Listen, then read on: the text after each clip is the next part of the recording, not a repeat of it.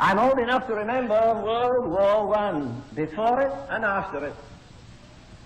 I'm old enough to remember that that majestic catastrophe ended at 11 o'clock in the morning on the 11th day of the 11th month, 11 months from the signing of the armistice with Turkey, and 11 months from the time that Allenby entered into Jerusalem. Do you think that God was trying to tell the human race in 1938 that we were entering into the last hour of human destiny?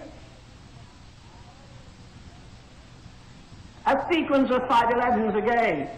The war terminated at 11 o'clock in the morning on the 11th day of the 11th month, 11 months from the signing of the armistice with Turkey, 11 months from when Allenby entered into Jerusalem.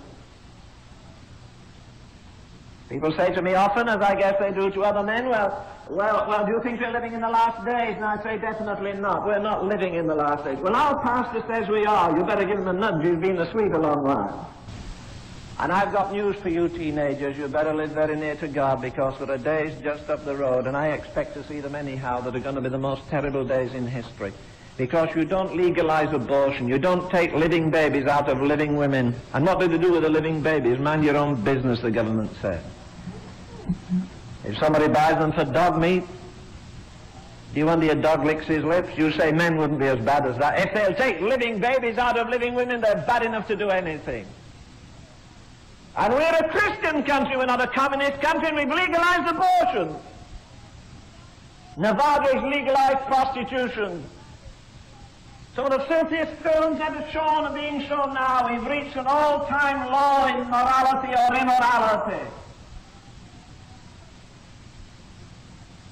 And you don't break God's laws. God watches the divorce courts of America and England every day, and marriages are broken and kids are tossed around. I think there's about 20 million battered between fathers and mothers that are restless. What do you expect to inherit in the next generation?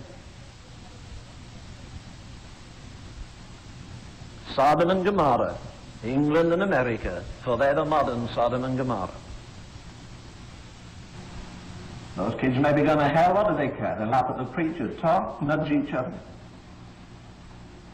I'll tell you one thing, going around the world, you never find heathen children that are rude. They may not be educated like you are. Some could hardly say their ABCs, but they sit open-mouthed when you tell them the gospel. It runs in your ears now to some of you kids, and you'll land in hell unless you repent anyhow. You train your children. I made up my mind years ago, asked my sweetheart, that if my boys did not follow the Lord, I would not preach until they did. I'm not going to rescue your kids from hell if mine are going. I'm not going to tell you how to train your family if my children are prodigals and rebels. They're all on distant mission fields tonight, the three of them, thank God. If you knew the things that are threatening our age beyond just the political and economic things, if you knew what demon power is going to break over America, if you knew what's been designed by communism and other isms, I tell you again, we'd hardly sleep. If you knew some of the schemes to rot and destroy the youth of America tonight, you wouldn't sleep for the next 4 nights, and you'd take all the barbiturates you like. They'd never have effect on you. If you knew the coming of hell to destroy our generation, we'd be scared.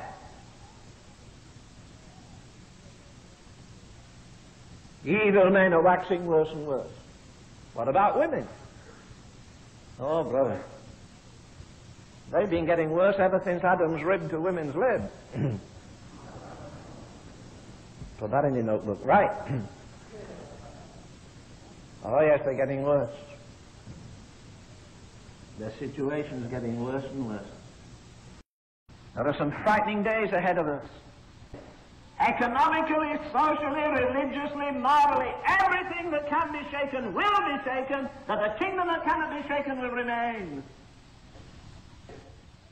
That this is not only a lost generation, it is lost, L-O-S-T, lost. But I'm equally sure it's not only a lost generation, I'm convinced it's the last generation before Jesus comes. God has kept his anger back, but when that dam bursts, there's nothing beautiful than a lamb. There's nothing more angry. Pro rata, a lion can't get as angry as a lamb. And the Word of God speaks about the wrath of the Lamb. The first time he came to misery, the next time he's coming to majesty.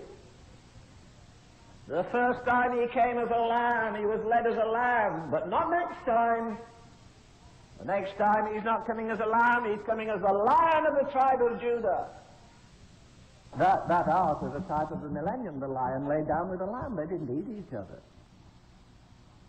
Because I'm convinced tonight, with all the power of my being, should I die 5 minutes from when I finish preaching, I'd answer to God with a clear conscience that I believe the greatest threat to America tonight is God. I remind you, he divorced the Jews. He's left them alone for 2,000 years. 5 times in the history of the world have almost been annihilated.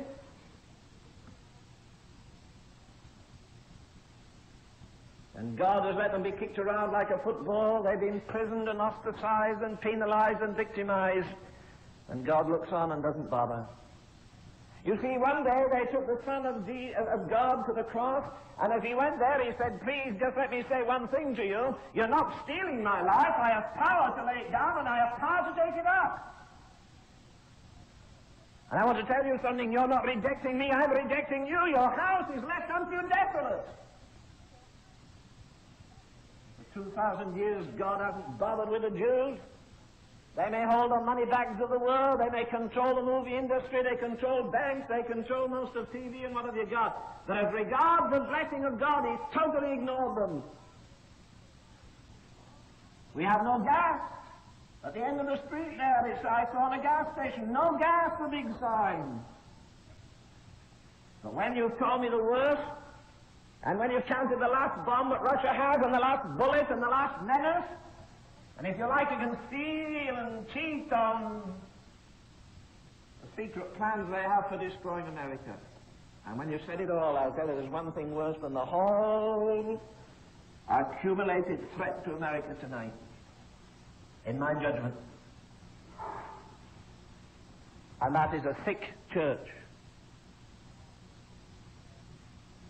in a dying world.